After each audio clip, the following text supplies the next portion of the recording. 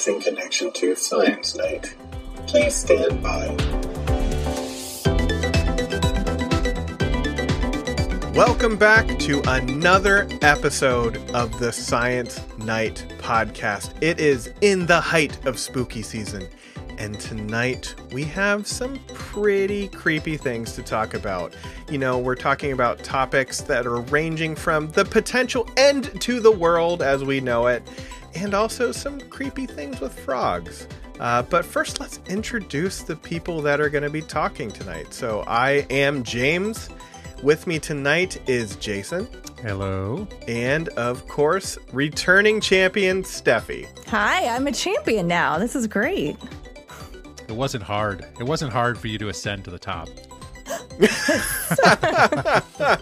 But we're glad you did.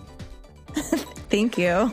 So I already touched on the two news stories we're going to talk about tonight, and we're going to finish with a conversation about science policy and lobbying for science in the United States. It's our conversation with Naomi Charalambakis. That is going to be at the end of the episode, but first, let's get to the news. So, we have all heard about the many things that we're doing on the ground to become a little more eco-friendly, a little greener, trying to hold off the world just becoming a fiery hellstorm, at least a little bit. But it becomes a lot more difficult when we talk about air travel and becoming a little bit more eco-friendly in those friendly skies that we've heard about so much. And I don't want to call it an article. It was really like an event in the National Geographic magazine that was talking about all of the many incremental changes that are being made to air travel to make it a little bit more efficient. And that's talking about things ranging from the design of the aircraft itself, the tweaking and redesign of the propulsion systems, and even changes to how we create and implement aviation fuel that can add up to potentially a significant change. I thought this was a really interesting article, and I wanted to get your takes on this because here's the thing. I don't know that much about engineering. I know even less about aviation engineering or design. Wow. So I'm an engineer, not an aviation engineer. Yes. So there we go. No, Just but throwing that out there engineer is first. good enough. Okay. You know, it's exactly like when people come up to me as someone who works in anatomy and tells me to diagnose their muscle spasms. You know, it's like I can tell you where they are. That's it. It works out well, right? Huh? Yeah. Mm-hmm. Yeah. So I thought this was a fascinating, in-depth article. So a lot of us are familiar with the green energy that's ground-based. Solar panels, wind turbines, electric engines, for cars, high storage batteries, hydrogen fuel cells. But how do you put that on a plane? And then how do you overcome gravity with that? I'm going to go back to one of my favorite Tick quotes, Tick the comic. Gravity is a harsh mistress. So, yeah. There was a quote in there about if you're going to take, let's start with lithium laptop batteries. How many lithium laptop batteries would it take to overcome gravity to get a plane in the air? 4.4 million. Especially when you can't take them on the airplane, right? To get that problem to begin with, right? How do you take them on the airplane and power the airplane? How do you do that? Yeah, 4.4 million of those batteries. And that's with our technology right now. And that's not even accounting for how much weight that adds to the plane, right? So when you take into account weight, that plane's not getting off the ground with battery technology right now. So what do we do? How do they overcome a problem like that, right? I mean, I can't imagine other than maybe fusion, right? Is that something that, I mean, because fusion probably wouldn't weigh as much as those lithium batteries, I'm guessing. Maybe the machinery to keep it intact, right? Or to keep it, I don't even remember what you call that. Now you're talking space propulsion right now. Right, exactly, right? To keep it contained is the word I'm looking for. When you talk about plasma or fusion, that's in space then at that point. But yeah, so there's a couple of things you can do. You can look at how do you engineer a plane smarter to make more efficient use of how you're designing the plane and utilizing that lift going through air. And then how do you use smarter fuels too? I thought the design of what they're calling the Flying V, and as I actually am watching a Flying V of geese fly by my window right now, as we're doing this recording, it is one of the coolest looking things that you look at it and you're like, this, I mean, right now it's a model. It's not full size. They haven't scaled up, but it looks so cool. And it will obviously be included on the show notes and the website because it is just too cool to pass up. But this design by Delft University of Technology in the Netherlands, it kind of resembles a boomerang, I guess, is what you would say. And the combination of design and the things that they're making the airplane from, I don't know why my vocabulary has gotten so bad right Materials. now. The materials. Yes, that's why we have an engineer here. Very good. They combine to make it 20% more efficient, which doesn't seem like a lot until you think about the other things we're going to talk about that are in the 0.1% and 3% category of efficiency increasing. So, Steffi, could you elaborate on like why this is more efficient? What about just changing the way we think about what an aircraft looks like can have these profound effects? Well, going back to that boomerang scale, if you saw the video of it in a wind tunnel, it's actually adapting to currents in the air. So it's utilizing its I'm losing words now too. It's adapting to its environment, right? Instead of us. Sounds like you're adapting to your environment too. Right. There you go. Yeah. So it's adapting to its environment. That's why I have an evolutionary biologist. Right. Yeah. So that cuts down on the amount of fuel you use if you're not fighting your environment and you're actually moving through it and with it.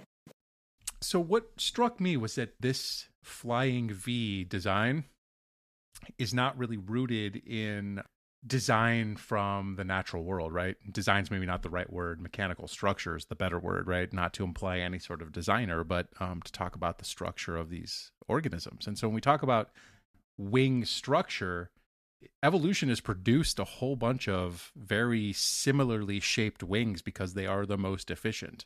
Now, that said, there are muscles that are stroking those wings in all the species that are using wings on the face of the earth here. And so that is fundamentally different than the way a wing would need to be designed in an aircraft. But it's still striking to me that even the airfoil design of this new Flying V does not seem to be taken from earlier mechanical designs that were based on animal shapes, but instead has completely reconfigured things. And to me, that was striking because, it's almost saying there is a more efficient way to do this. And it's sort of validating the idea that, evolution's not directed by anything, right? It's just that it's tinkering with last year's model. And so, you can look at, say, a Ford Mustang from 1969, and it's not going to look like a Ford Mustang from 1999, right? Unless you look at all of the Ford Mustangs in between, because you can see how it changes from one design to the next by tinkering with last year's model. But Ford doesn't go back and redesign that car every single year, right? They tinker with the model from the year before. This is a complete redesign of that. And so that to me was striking. We can also take advantage of recent advances in manufacturing and also improvements in materials and alloys that we have access to. So that can dramatically improve things and do things like reduce weight, makes it easier to make these complex shapes that we can fly through air and optimize. But with that means there's a lot of technological advances that we have to make, and it's not easily implemented in something like the aircraft industry right now. Because they pointed out that oftentimes these airplanes that we fly in or that are, launched this year, they're designed and the system is set up for them to be in service for 20, 30 years or something like that. So this is really advancing technology and forward thinking, but it'll take a while for these things like this boomerang, or there was one that's looked like a manta ray as well, for those to be in service, right? That was I think they called it a sky taxi, which was even cooler. So that specific design kind of takes us on to the next overarching topic, which was changes to the propulsion system, because the manta ray looking sky taxi, if they didn't call it that, I'm calling it that now, because it's a small aircraft that is designed to hold a pilot and up to 6 guests, I guess you would call them. And it, instead of running on a gasoline engine, it runs on a series of 36 electric jet engines, which is quite a few. But it is designed for short trips, less than 150 miles. So just quick jaunts about town. They said that this is as close to the Jetsons-like future that we were all promised that we may ever get. And it's really cool. And I think this is another part of the puzzle where we can't just look at one thing and think that's going to solve it. The design is super important because it's like the foundation. But we can look at the propulsion system and see if there's other things we can do. So this was an electric jet engine, but there were other things too. And I'm going to lean on you again, Steffi. I think you're going to be way better at explaining this. I'm at the depth. Okay. So yeah, you mentioned these smaller air taxis. They're really limited by the battery technology. So we're getting light composite materials that allow us to build these small aircrafts operating on batteries, but it's really at our limit to the battery weight and capacity. So that means it's not ready for large scale. So what other improvements can we do for things like fuel?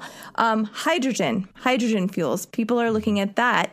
There was actually a demonstration in a small hydrogen fueled craft in 2008. It worked great. But then the issue becomes, and this is kind of an over-encompassing issue of air travel, is the climate impacts, right? So how do you process fuel, even when you're doing hydrogen fuel, and store it in liquid form? And for hydrogen, that's minus 423 degrees Fahrenheit. How do you do that in an energy efficient way? So that's kind of what's holding these things up. I think that's also the case when you're talking about electric anything right now. It is really great to have an electric car, to have an electric sky taxi. But where are you getting that power from? What is the grid being supplied by? So, again, I hate to put you on blast, Steffi, but you get that fusion thing going. That'd be great. I don't know why you're spending time talking to us instead of getting free energy going. I'm working on it. Yeah, that's the thing that people neglect is great. So our cars that run on electricity, 0 emissions from the car. But you really have to worry about where that electricity is coming from. So I used to live in SoCal, which was great. Everyone had solar panels there. You plug in your electric car and you're totally fine. You can generate enough electricity from the solar panels for your house and your car. But if you don't have solar panels, chances are you're fueling that car with fossil fuels. Mm-hmm. Right. I mean, Indiana's got most of our electricity comes from coal. Right now in the news, West Virginia is a big topic, especially with regard to Senator Manchin and his positions about climate change policy that the Democrats are trying to push through right now. And so it's really interesting, right? And the idea here is that, we're all sort of being held hostage in terms of electricity to the coal industry, but the coal industry is a dying industry. And the people who are footing the bill the most are the people who live in those coal country, right? Appalachia especially. They're footing the bill for all of this, and yet other parts of the country, like Southern California, are able to move forward and are somewhat liberated from that. So I really appreciate you pointing out the solar panel aspect there from Southern California. So Did you have solar panels when you lived in Southern California, Steffi? I asked that. I know you weren't there for very long, but like my experience is that like they're everywhere and it's almost hard to not find them. They are everywhere. We did not have them in our house. Unfortunately, we were working on getting them and then we moved. But you'll see them on top of all buildings, parking lots. Now they're putting them in parking lots. So because the sun's always shining, your car gets hot, just park it underneath a solar panel, which is awesome. They were putting them in a lot of local schools too. So it's really utilizing and taking advantage of your climate if you're using renewables, and also looking at ways that you can improve your surroundings as well. I hate to be the gloomy Gus to point out, like, you know, some of us live in an area where half of the year it's just kind of like a gloom. Not a lot of solar energy is being pulled down from those panels. Maybe I just have to move to a sunnier area. They're getting more efficient. I know. You can look into that, and it's not always visible light. I mean, there's more to light than what you see with your eye. So, right. It's just when you live as far north as you do, James, that's the issue, right? I think Steffi actually lives a little bit further north than me if we were to look at a map. So if she's telling me it's possible, I'm going to believe her. Yep. We just had one of my coworkers just got solar panels in their house. So sorry. No excuse for you. No. Yeah. Vermont is basically like the movie White Christmas. It's pretty much the same thing. Although climate change has made those like not white Christmases much more common in the past year. Yeah, things are starting to change pretty dramatically. That's why I liked when I lived in California. Every year they would put out a report that would say, you know, climate change is real, and this is how it's impacting around us, and this is how much of the coastline we won't have access to, like the beaches you all love in California, because we're not doing anything about climate change. So it's interesting. California has that, right? Florida, on the other end of the spectrum, has the same problems, right? Beach erosion is a big deal, and it's a major consequence of climate change. But in Broward County, Florida, they've actually been able to be somewhat successful in enacting legislation that protects the beaches because they don't frame it as a climate change issue. Broward County is interesting, right? Because it's got a mix of municipalities, right? Some of them have Democratic mayors, some of them have Republican mayors. And when it's couched as an economic tourism issue, right? Without those beaches, they're not going to be able to bring people to Florida to spend money. Then legislation can be enacted that will save the beaches, right? And that includes doing things that will help combat the effects of climate change, but they can't call it climate change. So, you know, one of my colleagues, Krista Hoffman-Longton here at IUPUI, is often saying things to me like, you know, is it better to be effective or is it better to be right? Right? I mean, the right thing to say is this is a climate change issue. Let's enact legislation because we need to combat climate change. But maybe that's not effective. Calling it an economic tourism problem is effective, and therefore it helps. Right? So in this case, it's definitely better to be effective than to be right. It's an interesting conundrum, right? So the same problem in Florida can be solved, but in a different way, right? People in California rally to the cause. Now that's an overgeneralization, but typically it's, you know, it's a little more cut and dried, right? Different in California than it is in Florida. Yeah. I think that entire conversation is an incredible foreshadowing to the interview with Naomi, which she talks about different tactics to talk to different politicians. So if any of the last 5 minutes, dear listener, was interesting to you, you will love the second half of the show. And speaking of the tourist industry and getting people about the country, let's wrap up this story about getting air travel greener by talking about the last piece of this air travel conundrum tripod, and that is the actual fuel that goes into the engines. And I thought this was really interesting because there was so many strange, diabolical, mad science-y ways that they were approaching this topic. I think the standout for me was the Central Georgia company called Lanzatech. I guess I'll buzzmark it Lanzatech. That captured carbon waste from a Chinese steel mill, and then they mixed it with microbes that were originally discovered in the intestinal lining of a rabbit.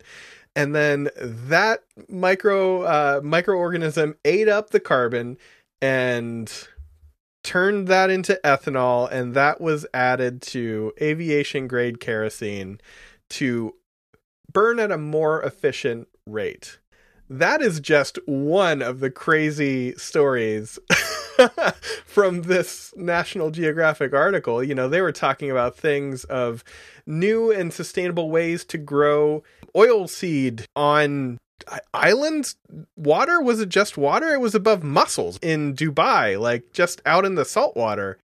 It doesn't seem like it should work, but they're just kind of like finding new ways to make ethanol and then mixing it with kerosene and then putting it in airplanes. Yeah, it's great because it works, and you can put it in planes now with minimal changes to the airplane itself. And importantly, too, you don't have to change what's going on in the airport. So the infrastructure is already there. You can tap into it. There's not going to be many people complaining, except for the cost. It's about 2 to 6 times more expensive than kerosene that's used to fuel planes right now. So let me make sure I know that I have the science right on this. What they're kind of figuring out is new ways to get ethanol that they can then enrich the aviation kerosene with. Does that seem like the accurate take on this? Mm-hmm. And is some of the very high cost associated with this due to them not being able to scale that process up, or is there something else that is inherently expensive? Because a lot of it is talking about using waste products, which I think that should be a cost saving. Well, some of it's done on small scale right now. So if you want to process it and, do all the infrastructure around it that comes along with this, it's SAF for short, sustainable aviation fuel. That costs a lot of money to start scaling that process up, but you need people to buy in to get the money to scale up. So it's just the chicken and the egg thing. One thing that they did suggest was a solution to this could be a carbon tax, right? On kerosene. So you're having the companies, you're basically helping them or forcing them to decide, hey, this is really important for our environment. You're putting out a lot of carbon with the way you're doing things right now. So let's tax you on this. And then we'll use that money, that percentage, to help scale up this SAF process. Right. So, the big picture here is that air travel is hour for hour. The worst possible thing one could do for the environment is sit on an airplane, right? Because of the carbon output. Yet, and what we learned was, during lockdowns at the beginning of this pandemic, like carbon emissions dropped, right? But it didn't drop enough to make any difference whatsoever in the direction that the climate is changing and the pace at which it is changing. It was just super depressing because of that. Even with a carbon tax, what is this going to accomplish in the bigger picture, right? Are we sort of barking up the wrong tree? Are we peeing in the ocean to make it rise? That's the question. I think like every time we talk about these things that can potentially incrementally add to our fight against climate change, the one thing we're not talking about is the energy grid and manufacturing around the world. That is like, we're talking about 5% when we talk about commercial aviation. We're not talking about 85%, which is the energy grid and industrial manufacturing that we just kind of, other than heroes like Dr. Steffi Deem that is trying to change the world through fusion energy, we don't really talk about that stuff. We talk about how electric cars are great, but we don't talk about how entire areas of the world have been decimated to get the minerals that are used to make the batteries, or the coal that is burned in West Virginia, or the people that die to get the coal, right? Mm-hmm. And to get the oil. There's a lot of people that die or get sick from this process just to get energy, right? So to answer your question, Jason, like, yeah, there's a lot of other stuff to look at. Right. Right. I think what's clear is that hour for hour, the worst thing that we could be doing to the environment is keeping Dr. Steffi Diem from figuring out how plasma and fusion is going to work, right? I don't sleep. Don't worry about it. You're just running on energy. Cobalt and cesium today. Yeah. Oh, great. Wonderful. So I think one of the most interesting parts of this fuel thing was the use of algae to create the ethanol that they were using to make one of these SAF enrichments, which brings us to our next story. Wow. That was a seamless transition. That was beautiful. Smooth. That was beautiful. Right? Yep. Oh man, let me bring the voice down an octave for this. Right.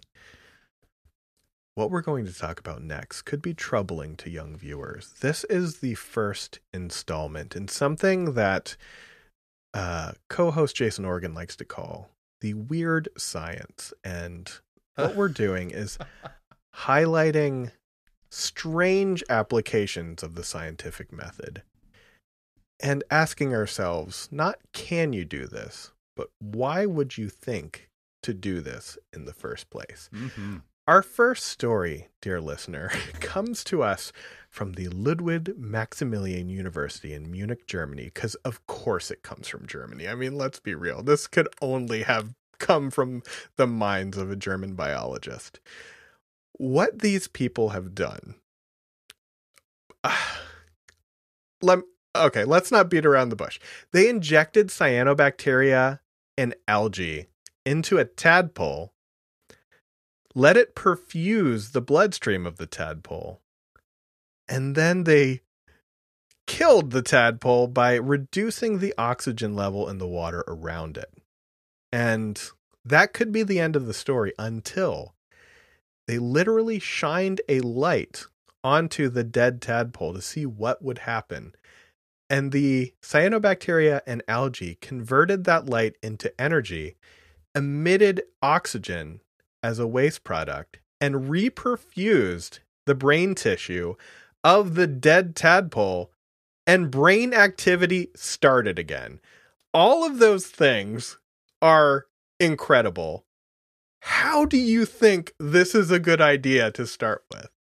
That's the question, right? It's not like, how does this work? This is all kind of basic. If you think about, like, we know that photosynthesis creates oxygen, and I guess, like, if oxygen is going to be in the blood, it's going to be in the blood. What makes you think I need to try this? Because it's amazing.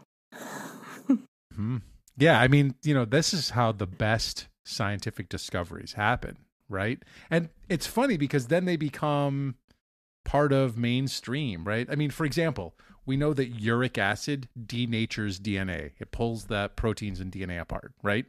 Uric acid is the major component, or one of the major components, of urine. Who thought to do that? Who thought to try to use urine to denature DNA, right? I don't know the answer to that. I don't know that I want to know the answer to that, or even the story surrounding that. It was probably as simple as, I have this jar of uric acid, maybe this will work, right? Because oftentimes that's how science progresses. When I first got to Indiana University, I was collaborating with a lab that was looking at a particular drug that was being used to treat osteoporosis. And it was doing it in a way that other osteoporosis drugs don't work.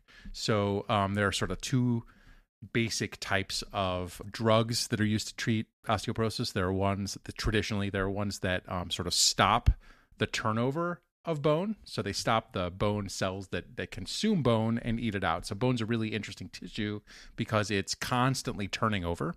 So every time you walk, you induce these little micro fractures in your bone. And then cells in your bone tell other cells, hey, come in here and eat this out. And we're going to, put new bone down here and make the bone strong again, right? And we're going to get rid of that little micro crack. It's fascinating. Well, osteoporosis drugs can work by either stopping those what are called osteoclast cells, the ones that consume the bone, from consuming bone, or they can build bone, and they can sort of induce another type of cell called an osteoblast to lay down new bone. So you can sort of work both ends of that. Well, this new drug that we were looking at, which has since, been used quite extensively to treat osteoporosis, but when I first got here, it was, relatively new still, trying to figure out the mechanisms of how it worked. Turns out that rather than stopping bone cells from eating bone or laying down new bone, what it does is it increases the hydration in the bone. But nobody really understands why. That's actually a good question that still is not answered. But they figured it out just by taking some bones and throwing them in a petri dish with the drug and leaving them there for a few days and realizing that even though these bones were dead tissue, something still was happening to them, that they were then tougher when we broke them in mechanical testing, which is a property that tells you how well a bone or any material can withstand the propagation of a crack once it's initiated, right? And so the tougher a material is, and Steffi probably knows this way better than I do, the tougher a material is, the less likely it's going to continue to rip as that crack is running through. It's going to resist that a little bit more. And so this drug makes bone tougher by increasing the hydration. How that works, we don't know, right? But again, just somebody said, why don't you throw those bones in a petri dish and see what happens? And that's what they did. It's crazy stuff. I'm sure there's much more interesting things that have happened in Dr. Deem's lab because, she did use a phrase earlier referring to vaporizing metal, which was just so nonchalant, right? It's like, it's just a bunch of vaporizing metal, small fires. You just throw a bunch of power and current through metal and you can just vaporize it. Turn it into plasma. But can she bring a frog back to life? No. That is the real question. No. I would say that if you were to put a tadpole next to vaporized sublimated metal, it would definitively not come back to life. Mm-hmm. It would be as dead as one could possibly be, correct? You could vaporize that too. Have you vaporized? Is this when you? Never. It never happens on purpose, right? When you're operating high power electronics, sometimes like bugs get in there, things like that. It happens. True. We've all natural. seen video of an airplane having to shut down an engine because a bird flew in it, right? Yeah. True. Right? It's exactly the same thing. So, okay, I have a question with this tadpole. Okay, so this is amazing, right? Bringing it back to life. What does that mean? Like, how can you apply it to maybe humans or beyond this tadpole head in a dish? I thought about that too, and like the application I came up with is only applicable if you can figure out a way to get light within a human skull. Because one of the problems we do have quite a bit with ischemic injuries where the brain has been deprived of oxygen, is something called a reperfusion injury, which is you have oxygen rush back into that area, and it's actually slightly it's bad for that area for a little bit of time. And there's like the thought that if you can slowly get oxygen into that area, it could increase the potential for recovery. And it seems like this was a pretty slow process because the cyanobacteria just kind of like created oxygen on it at its own speed, and eventually the amount of oxygen in the area increased over time. Now, the caveat is like, do we put like do we cut a hole with a mag light? That's where I don't know. Clearly it's a ring light that we need. Right. Oh, that would right. Yeah. No, it's amazing, right, that we could potentially use photosynthesis to repair vertebrate animal tissues, right? That is mind-blowing. But you're right. The reason it works in these tadpoles is because they're translucent. You can shine a light in there and get those cyanobacteria to start to photosynthesize. So what you're saying is we need to find a way to turn our skin translucent. And That's bone. correct. And bone. And bone. Right. Baby steps, right? Let's start with skin. And skin and bone come from similar derivatives, and so it shouldn't be that hard to manipulate it somewhere down early on, right? The question is, how do you deal with it once you're a fully adult? So maybe the applications are, early on, right? I mean,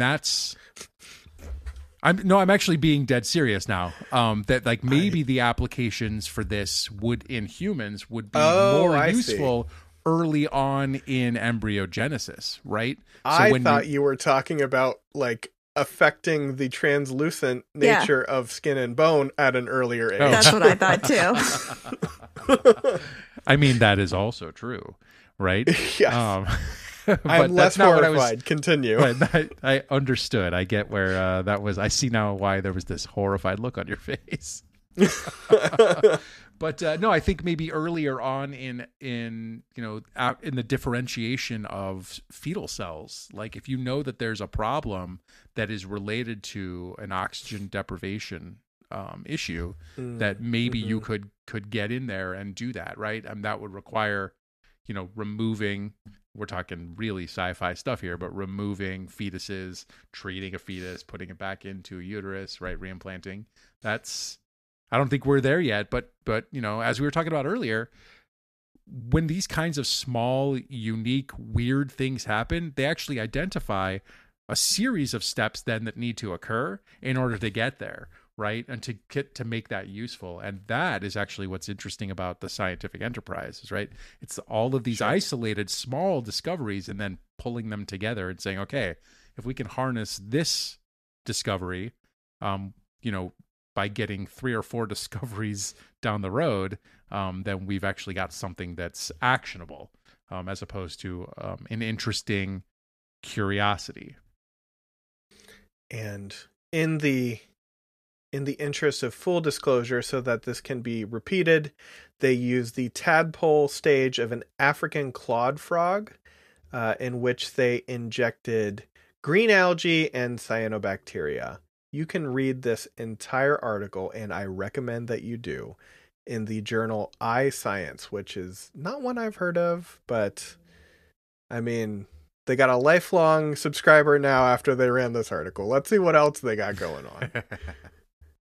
All right, we are at the point where we are going to head to a quick commercial break. When we get back, our conversation that I teased earlier with Naomi Charalambakis. She's going to talk about science policy and how she convinces the many different wheels of American democracy to fund the sciences. All that will be in your ears after this quick break. Can you hear me? Do you smell the foul corruption? Things get a little strange here. And what about me? Like, really strange. Grotesque stench of rotten flesh. Yet consider this an invitation to our humble podcast. I'm only just starting. Just search, and we'll be waiting to greet you with a big hello. Come here. And welcome to Pulp from Beyond the Veil.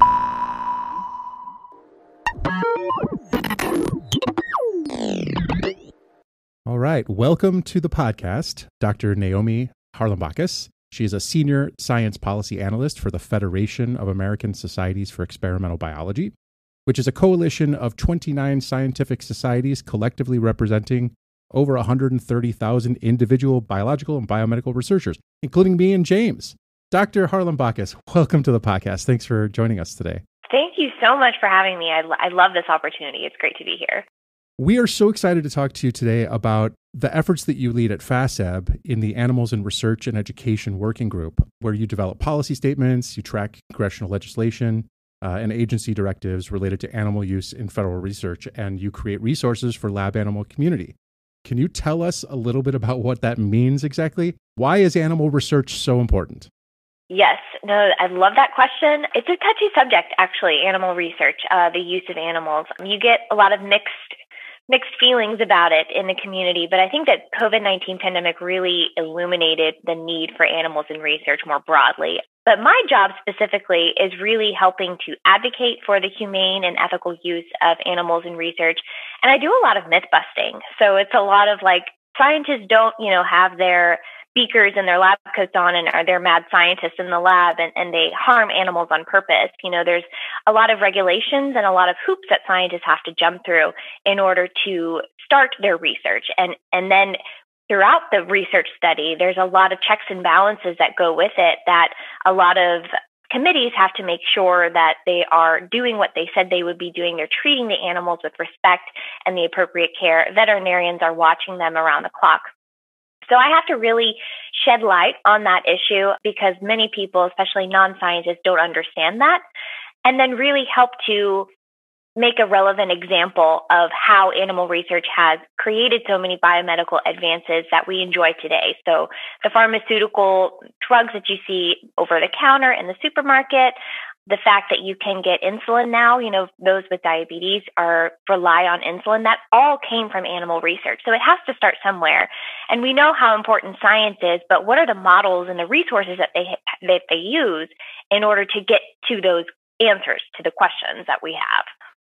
So I love this idea of myth busting. And one of the things that James and I are very passionate about, especially on this podcast, is making sure that the public can understand what it is that scientists do. So we, try to help scientists tell their science story a little bit better. Can you give us some examples of some of the myths that you have busted for the public with, surrounding animal research? Because that sounds like a place where a lot of people might get tripped up. Yeah. So ones that I hear a lot actually are, well, I don't want, scientists taking my pets and just using it for the lab, which is just completely false. So the Animal Welfare Act was actually put in place to prevent that from even happening. So it's illegal to just take pets. Actually, scientists have to breed specific animals for research. So they're specifically bred for research purposes. So pets are always off limits. And that's the reason why that law is in place since 1966. Other common myths that I hear is that the researchers don't care about the animals and the animals are not well cared for. People don't, quote, care so much about rats and mice specifically, but even from rats and mice up until our companion animals, dogs and cats and hamsters, they are all receiving the amount of care and the level of training that you would receive if you can even touch a mouse. So when I was in grad school, before I could even touch a mouse and start any kind of surgery, I had to go through so many trainings to just make sure that I knew what I was doing. And then I had someone watch me before I could even start a process and then make sure I was doing it correctly. So those are two of the biggest misconceptions that I hear a lot. And then a lot of people assume that we don't need animal research in general, that you have a lot of non-animal alternatives like organs on a chip or computer simulations, that those are fine to substitute the level of animal research and you don't need animals at all. And that's just not true. I think we should be listening to the scientists more, and that's where I come in to try to bridge that knowledge gap. But the fact of the matter is that science is just not where it needs to be quite yet. Like for some research questions, maybe you can use an organ on a chip to answer that question. But those alternatives only provide you a sliver of information in time. You can't look at the whole body in general because it's not a whole body. It's just like one organ at one point in time. So you need the entire physiology of an animal to really replicate these complex processes and mechanisms and really understand how basic science even works and then how a disease works. So those are a lot of the things that I keep hearing over and over, both on Capitol Hill and just within the general public. You actually raise a really interesting point here, and that is the sort of rigor with which, or scrutiny under which, these animal protocols have to be approved. In my experience, as someone who has done both research on people and research on animals, it is always harder to get research approved for animals than it is for people, because like you said, animals can't give informed consent, and so there is a lot of protection for those animals. And then back to your point about why are there not alternative models, as someone who studies bone and muscle, I literally cannot use anything other than bone and muscle, and the way that you have the way that is done is with the use of vertebrate animals. Can't use an invertebrate to study bone because they don't have bone. And so it's hard to do that, right? You can't study a single cell, because it's not behaving the same way that a tissue of cells would behave. And the tissue is not going to behave the same way that a whole animal is going to behave. And so you have to sort of, build up from the smaller to the bigger. And it's important to do that. So how did you get involved in changing policy, or at least affecting changes in policy? I mean, it seems like a far skip and a jump from the laboratory to Capitol Hill. So how did you make that transition? Because I'm sure our listeners would love to know about alternative careers to that, bench science academic researcher that many of us were molded to become because our supervisors during our PhDs wanted us to become the next generation of them. Yeah, I love that question, and I get it a lot. And I started grad school thinking that I would ultimately become a professor and, have my own lab and continue research forever and ever. And I quickly realized that I did not want to do the lab forever. I enjoyed the research, but their work-life balance is very important to me, and I just didn't see that playing into that. And I think that's a whole other podcast that we could talk about, how we should promote work-life balance within grad school. But I was like, well, I just don't think this is a sustainable lifestyle for me. So I was like, what are my other options? And I had to be really honest with my mentor and say, I love the work that I'm doing, but I don't know if I could do it full time. Are there other ways I could use a PhD in science and make an impact in the world? Because I really do want to contribute and make a difference somehow. And his eyes kind of lit up, and he was like, actually, policy and advocacy is a great avenue for you. You're a people person. You love to learn, and you're a go-getter. I think you would be great for it. And I didn't even know that was an option. So the fact that my mentor really opened that door to me really helped me pursue it. And from then on, it was a balance. I had to really keep working on my dissertation project and make sure I was doing my work in the lab, but then also pursue other activities that were policy and advocacy related. But he was a big cheerleader in that, and I really needed that support. And I know that's not common. A lot of mentors and PIs are very much like, no, you have to stay in academia and stay in the lab. And that just can be so hard on graduate students. And I have advice on that in general. But one opportunity that he brought to me was, he said, first, you need to go to a Capitol Hill day. Just see if you like it. See if you like talking about your research in small snippets to a non-scientific audience, and see if you just enjoy that atmosphere. I did, and I loved it. Then I came back and he said, okay, let's see if you can do it for just longer than one day. You need to figure out, do you want to do this full time? So he pointed me to an internship opportunity with Research America, which is a nonprofit and like an alliance of different member societies, kind of like FASEB. And so he actually gave me permission to take 3 months off, and I went to DC. I did that internship. I went to Capitol Hill every day. I monitored the budget process. I learned all the ins and outs of science policy. And I was like, do I have to come home? I don't want to leave. I really, really like this. He's like, well, now you know what career you want. Come back and finish, and then let's go after it. So I came home, finished up all my work, and then I kept staying plugged into science policy. It's really important to build up your resume and stay active to make sure that potential employers see that you really are serious about policy. So that's a little bit about, my career path. And then ultimately, when I graduated, I had met my now boss at a networking opportunity, and I saw she was hiring. She remembered my name, and that really got my foot in the door. And here I am. So the rest is history. So in the interest of full disclosure, I actually have met your PhD supervisor at a Capitol Hill day, which is how I came to meet you. And so what is interesting to me is that you had a supervisor. You keep referring to him as your PI. For our audience that doesn't know what a PI is, that stands for principal investigator. That's the person who usually runs the laboratory and trains the PhDs and the postdoctoral scholars. Your PI was very supportive of this idea that you were interested in an alternative, what they call an alternative career in science, even though it's really, maybe that's a misnomer for it. Have you heard many stories of non-supportive PIs and how people have overcome that? I'm sure you've spoken to lots of groups.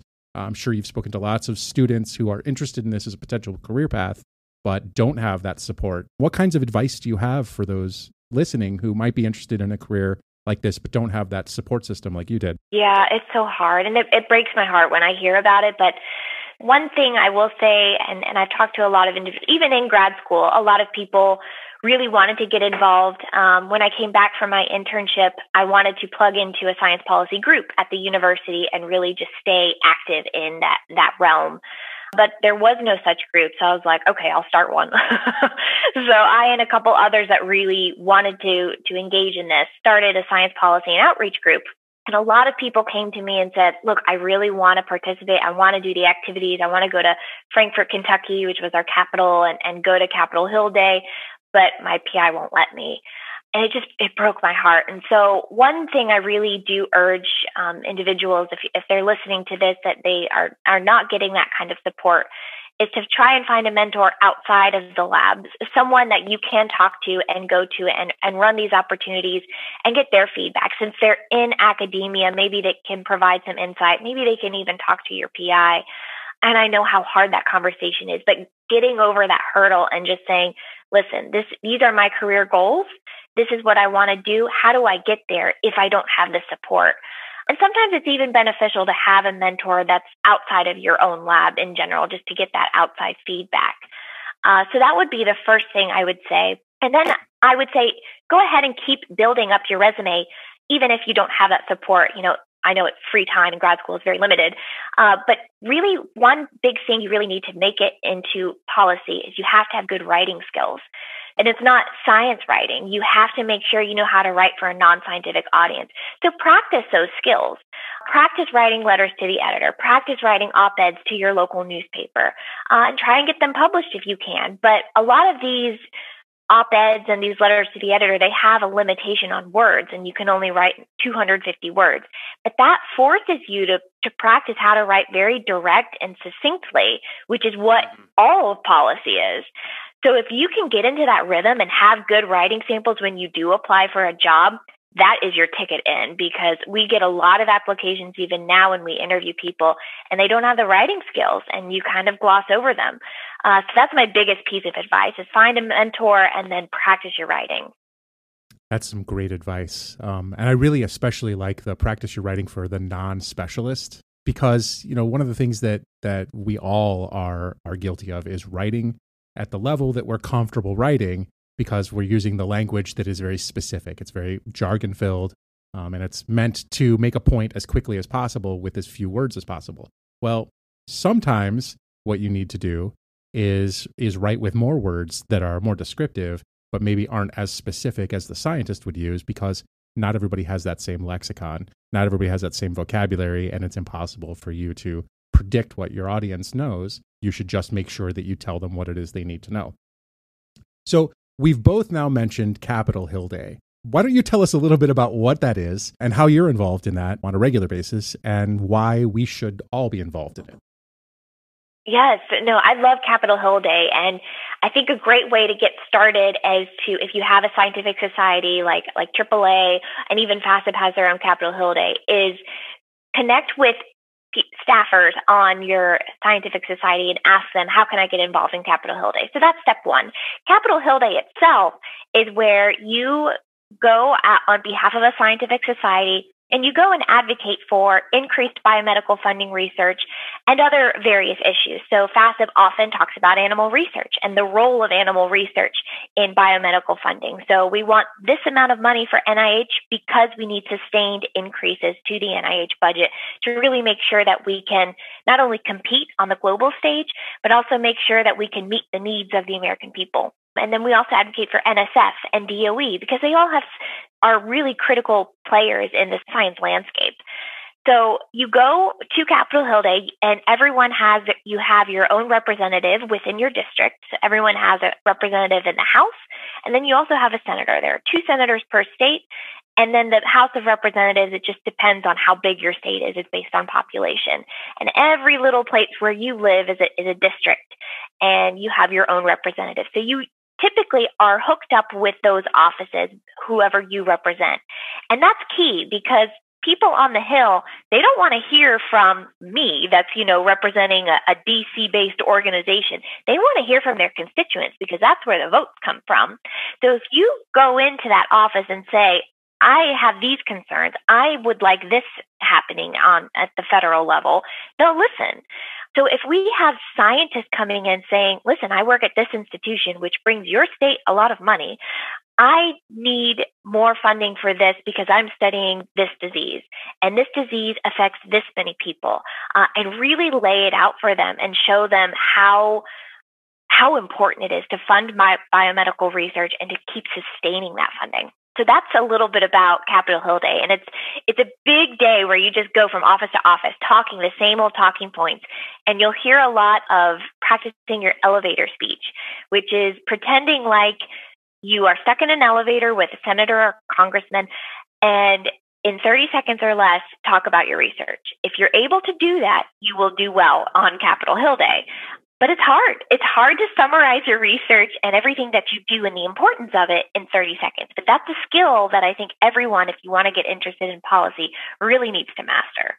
I love what you say there, Naomi, and I completely agree with you. It's important for all of us to be able to tell the non-specialist what we do in language that they can understand. To that, I want to add, though, that it may be difficult to explain your research in a short amount of time with clarity, but it's even harder to make someone care about what you do. And so what we've been trying to do here at Indiana University, and what I'm hoping that James and I are going to be able to do a little bit with this podcast, is demonstrate how putting yourself in your science makes you more personable and makes you more empathetic, and you can attract an audience better that way. You can get someone's attention if you explain things like why you became passionate about what you do, because then they'll want to hear more. I love this, and I'm so grateful that you are involved in organizing all of this. How can folks who are interested get involved? I had to be invited by my organization to represent the organization at Capitol Hill Day. If I am not someone who was fortunate enough to get some sort of invitation like that, but I'm interested in this, how can I get involved? Yeah, that's a great question. And every scientific society has different rules on who can come. So I would say your first stop needs to be contact your scientific society staffers and say can I learn more about Capitol Hill Day? Is there a way that I can get involved? So the first way that I got involved is my PI was invited, and then he kind of, I don't know, he twisted some arms and he said, she's coming with me. So that was one way that I was able to go. But then I really wanted to continue doing it. And with the Society for Neuroscience, which was my scientific society, I became a early career policy ambassador. I represented the state of Kentucky. And through that fellowship, I was able to go to Capitol Hill Day on behalf of SFN. So it could be that your scientific society has those opportunities and you can go through that. But I would say to get more information, go to your scientific society. Like FASEB, for example, we open it up to our member societies, and then they contact people like yourself, Jason, and you then become invited. So it's a little different. It's just because you don't want a mob of people, because if everyone came, then the meeting would not be effective. And people on the Hill have a very short attention span, so you can really only have a meaningful conversation if it's just a few people in the room, unfortunately. In the pandemic, it's even harder through Zoom because sometimes they don't even have their camera on, which just makes it even less personable. I think everyone's a little bit cautious about mobs on Capitol Hill these days anyway, so I understand, right? Okay, so you go to Capitol Hill, you advocate for, an increase in funding for the NIH. How does that make a difference to society? Can you give us some examples of the policy work that you've done, the advocacy that you've done, that have actually made a difference in someone's life down the road, or is on the path to do that? I would love to hear how you've affected change. Yeah, that's a really good example. So it's not even just Capitol Hill. So I have to actually even monitor NIH policy, OSTP policy, which is the White House's Office of Science and Technology policy. So they are even above Congress. Congress really goes to OSTP and says, we're looking to you for science advice. Tell us where to go. So we have to monitor all kinds of meetings and really beef up our advocacy to make sure that science is on par, not only with the rest of the countries, but making sure we meet the needs of people on the ground. One thing that really jumps to mind for me is that, and going back to animal research, is one thing that we really advocate for is robust and continued funding for non-human primate research. So non-human primates, your monkeys that are often located in these big institutions, but also we have primate centers located throughout the U.S. And NIH supports those centers, and they do a lot of the research themselves. And a lot of vaccines, including the COVID-19 vaccine, was developed because we had non-human primate research. One thing that really over the years, because we continued advocating for increased funding for NIH as well as animal research funding, is sickle cell anemia. So there was promise just a few years ago, thanks to an infusion of funds for the NIH, that they found what they think could be a therapeutic and a cure for sickle cell disease.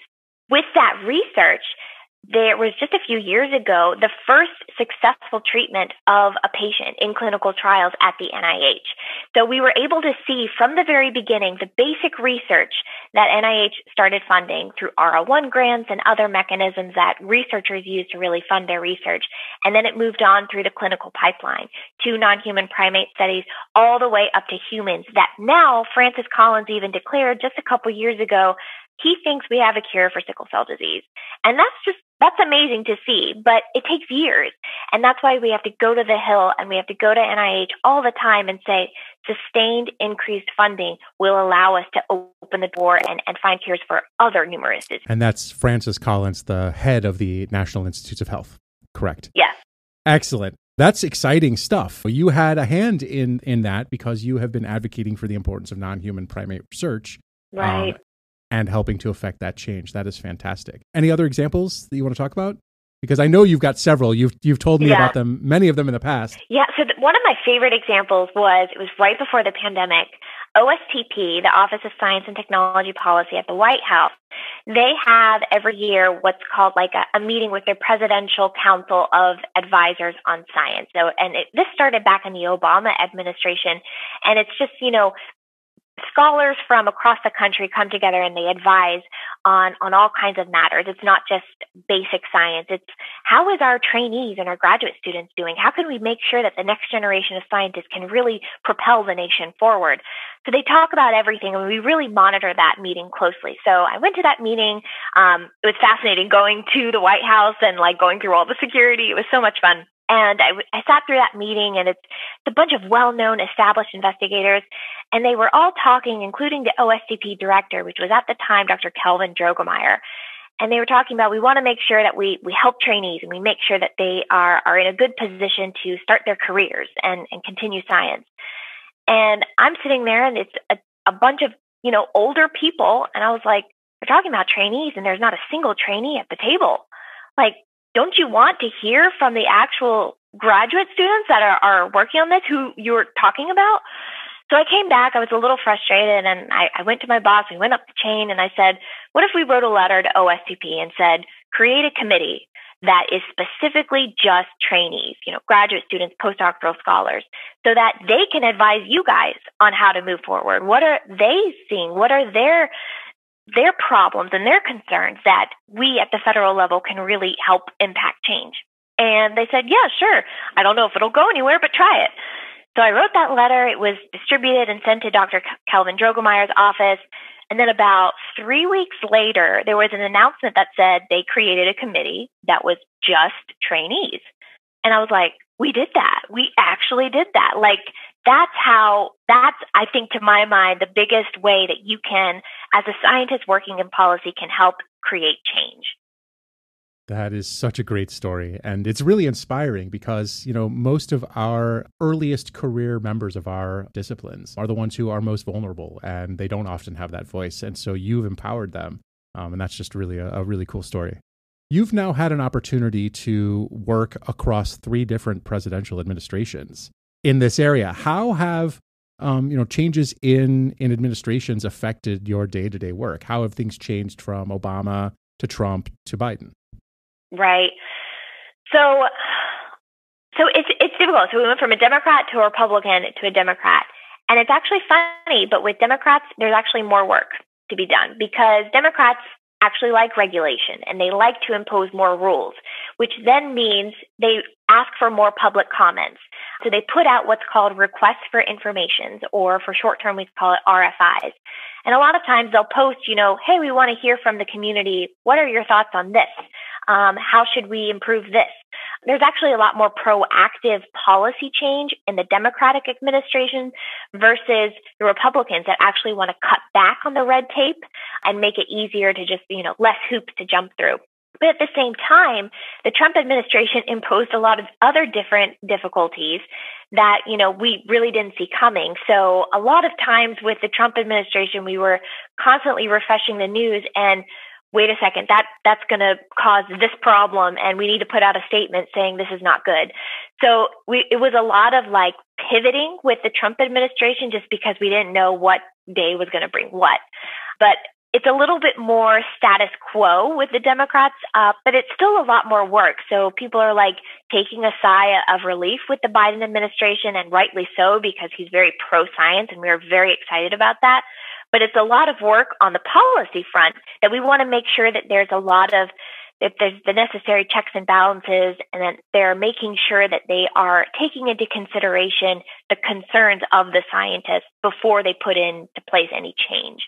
Right. Your point about regulations versus non-regulations and Democrats versus Republicans is an interesting one. And I wonder how much of the pivoting that you had to do during the Trump administration was really just because it was such an atypical Republican administration, and whether it would have been just a little bit different had it been any other Republican or a more mainstream Republican or someone with a little more experience in the political realm. I'm sure that was a cause for headaches on many occasions. Just the constant sort of pivoting, trying to figure out what the day was going to bring, what new things were going to cause, what new problems.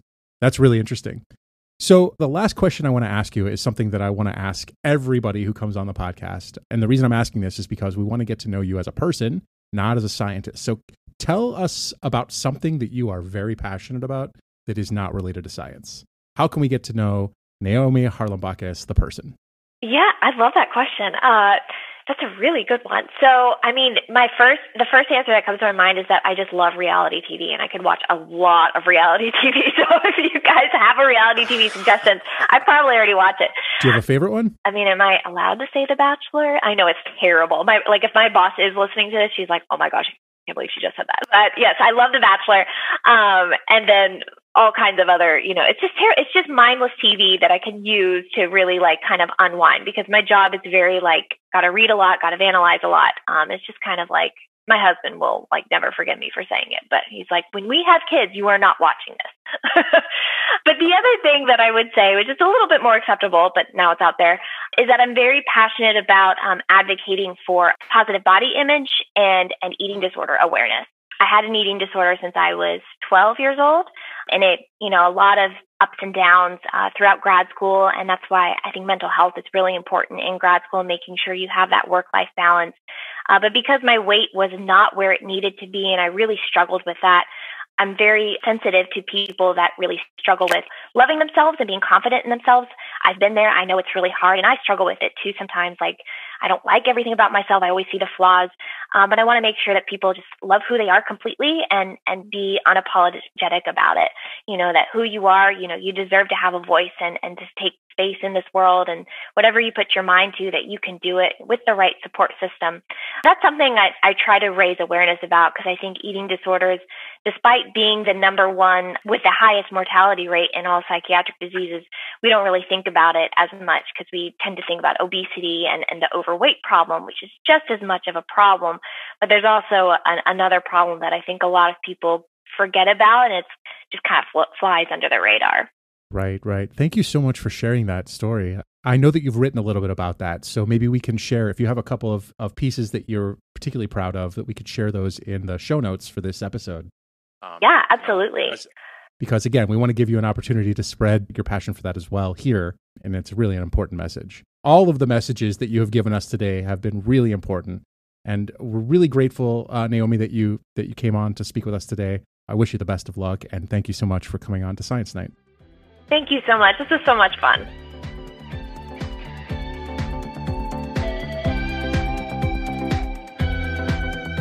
Thank you to Naomi for sitting down and talking with us. Who knew how much finesse was used in getting politicians to do what you asked them to do? An amazing conversation. Thank you so much. You can find out more about what she's doing by following the links on our website or in these show notes. That is going to end this incredible episode. Another instant classic. Put it up in the rafters. My name is James Reed, and if you want to follow me, you're going to want to head over to twitter.com/James_Reed and then the number 3. Jason, where can people find you and follow you? You can also find me on Twitter at OregonJM. And Steffi, tell them where to find you. You can find me also on Twitter at Steffi Deem. If you want to find out more about this very podcast, go to SciNight.com and follow us on Twitter. We're trying to be way more active on there, so find all that good stuff we're doing at Science Night and the number 1. That is going to do it for this episode. We will be back with a special bonus Halloween episode in 1 week's time. I cannot wait for you to hear what we are coming up with. That's going to be out next week. And until then, have a great night. The Science Night podcast is a proud member of the River Power Podcast Mill. To find out more about our shows, go to riverpower.xyz. Jason. That was odd. There you are. I agree with you. I didn't even mute it. I agree keeping with you, that Naomi. in, by the way. I'm totally keeping Here that we are. in. I love it. Here we are, 18 months into a pandemic, and everyone finally uses Zoom, and I'm the one who forgets to unmute myself. I know. Right?